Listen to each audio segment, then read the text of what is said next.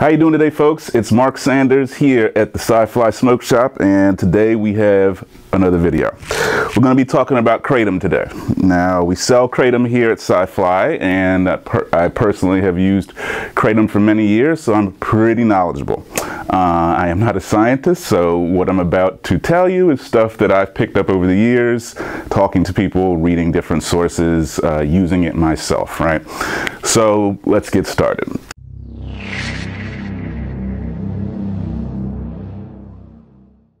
Kratom, where is it grown and how is it grown? Kratom is a very special plant. It can only be grown successfully in one part of the world. That's in Southeast Asia, Thailand, Vietnam, areas like that. The climate there is perfect for Kratom, and it can't be replicated anywhere else. So growing Kratom anywhere outside of that area can be difficult, right?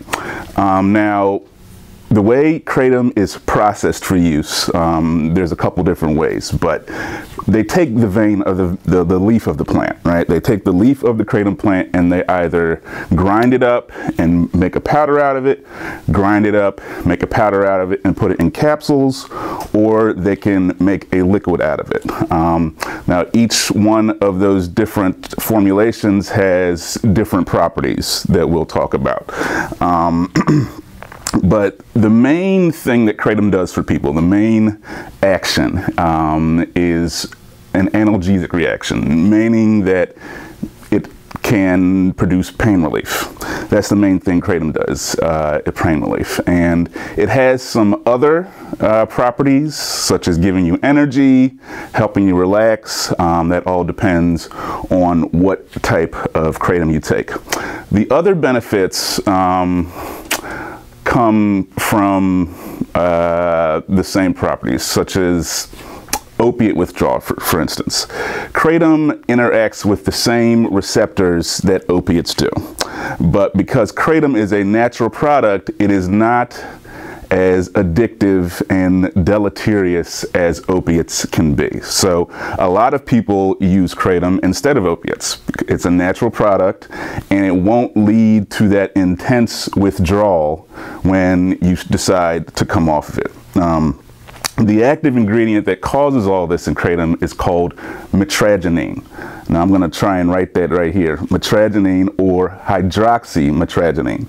Now that is the chemical or compound that produces the effects from Kratom we're talking about. Now, Kratom does have some addiction potential.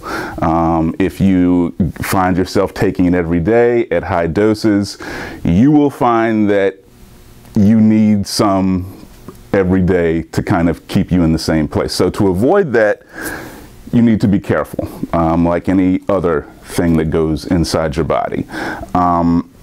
Now, when I was talking about different types of Kratom, I was talking about different strains of Kratom, right?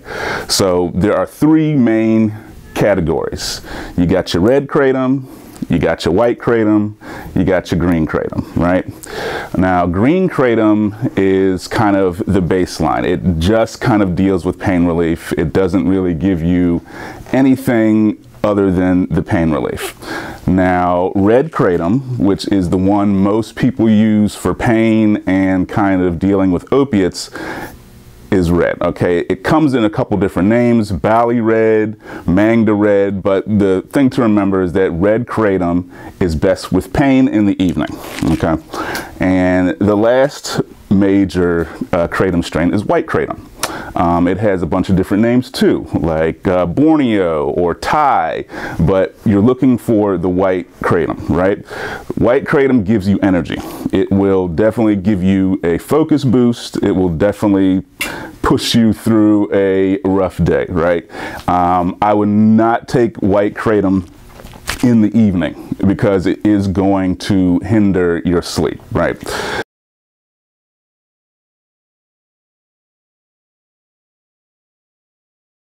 One last thing, we're going to talk about source, right? Where are you getting your Kratom from?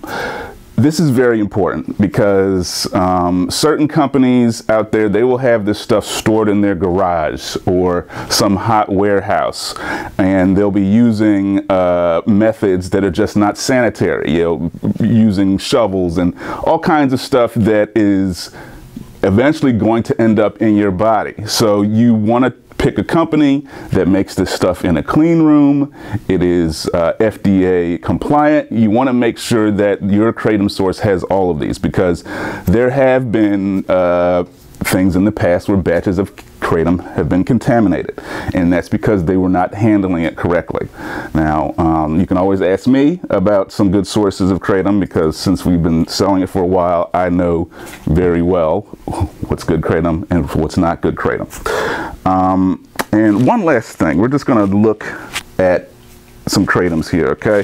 This is Choice Kratom. It's one of the best brands we sell, but you got your white, you got your red, and you got your green. All are going to give you different types of reactions. And you know, it's okay to experiment. Say you're wanting to try Kratom, you're new to it. I will give you a suggestion, but you can easily try a couple out till you find the effect you're looking for.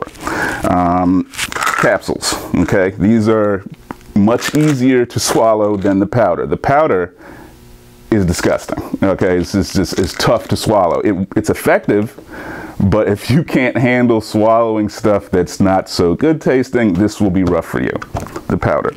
So switch to the capsules. These are much easier to swallow, and the only difference is, since it's in a capsule, it might take longer to get into your system. And then the last form and most potent form of Kratom are these liquid shots. Okay, I got Super K and OPMS. These are pretty much two of the best brands in the country. Now, these are good for a couple things. It will give you a good energy boost, but you have to remember to take the right amount. Now, the difference between Kratom being energy providing and it being relaxation providing is a thin line. The more you take, the more what's the word I'm for? The more intense the effect, right? The less you take, the closer you're getting to energy, right? If you take too much, you'll get into that relaxation zone. But if you take just enough, you'll end up in that kind of energy giving zone. I know that's kind of confusing, but when you go and look at this yourself, when you do your own research, just remember that, all right? It matters how much you take, because if you take too much, it can make you sick, right? It's gonna make you nauseous and kind of antsy, so just be careful. Now, that's it for today. If you guys have any other questions about Kratom, if you want to talk about our brands, you let us know in the comments. If you want some more detailed information, let us know in the comments. But that's it. So thank you so much for joining me today, guys. We'll have a video coming up pretty soon. I haven't decided what it's about yet, but I will. All right. Thank you very much. Peace out.